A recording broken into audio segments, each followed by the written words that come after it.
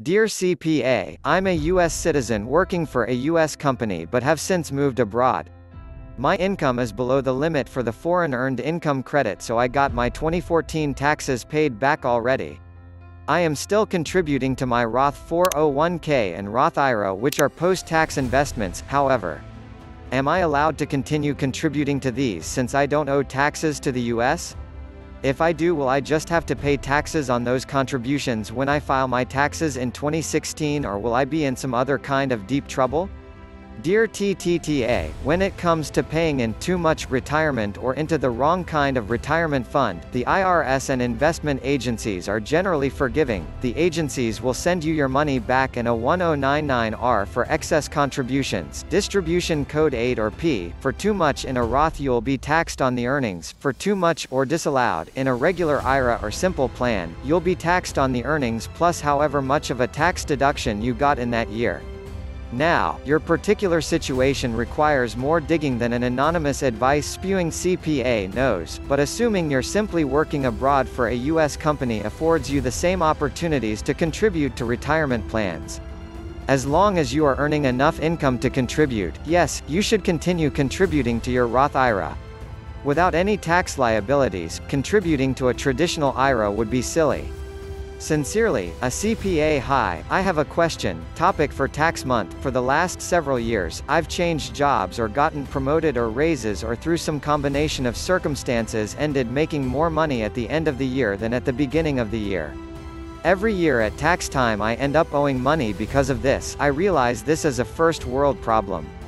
I've increased my 401k contributions to lower my AGI, but I am already saving plenty for retirement. I'm not ready to buy a house, get married, have kids, I don't have student loans to deduct interest payments on. Basically, I am doing very little in my life that the US government deems worthy of a deduction. I am happy to pay my fair share of taxes, I just want to do it regularly throughout the year instead of several hundred extra dollars in March and April. How do I make this happen? Am I doing something wrong with my taxes that this keeps happening? I am not certain that I will continue this trajectory every year, but it's likely to happen again this year, next tax season. Thanks. Fletcha Sketch. Dear Fletchasketh, you are the first person I have ever heard say they have saved plenty for retirement. Congrats.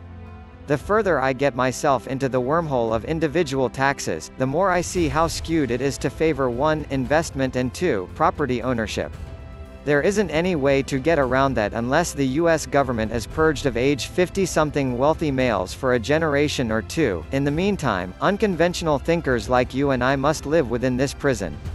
For paying your fair share, the withholding allowances are the government's best guess, and many people simply accept it and desire to be surprised with a huge tax bill or refund.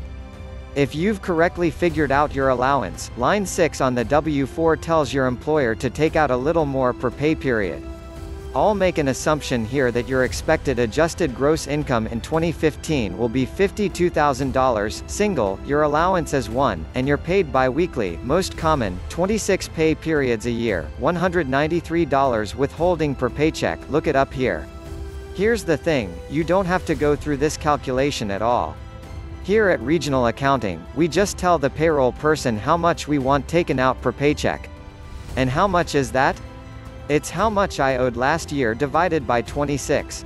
I understand larger companies with Byzantine human resources and outside payroll firms may require a W-4, but in my experience most people work with small employers, and simply telling the person in charge, take $250 out of my paycheck for federal withholding each pay period, is way easier than working through those tax tables. I'd much prefer owing the government than giving them an interest-free loan, anyway, but that's a different column. Sincerely, a CPA. This story is part of our Tax Month series. Have a question for a CPA? Email us. A CPA works at a Midwest public accounting firm completing individual taxes among other accounting engagements. Previously, he worked in radio promotions and routinely judged pudding wrestling matches at suburban bars.